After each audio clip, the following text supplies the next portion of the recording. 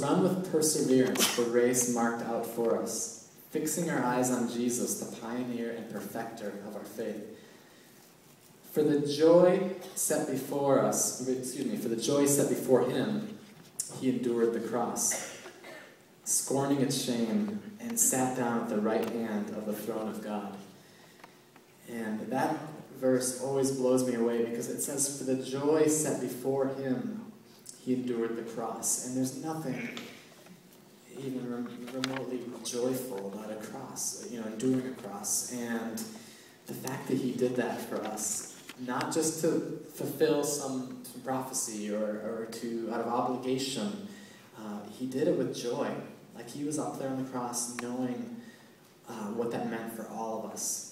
And he loves us that much that he would do that with joy in his heart. That just blows me away. So it's kind of the joy and sorrow moment in Scripture. And so let me share the song with you. Here's Joy and Sorrow.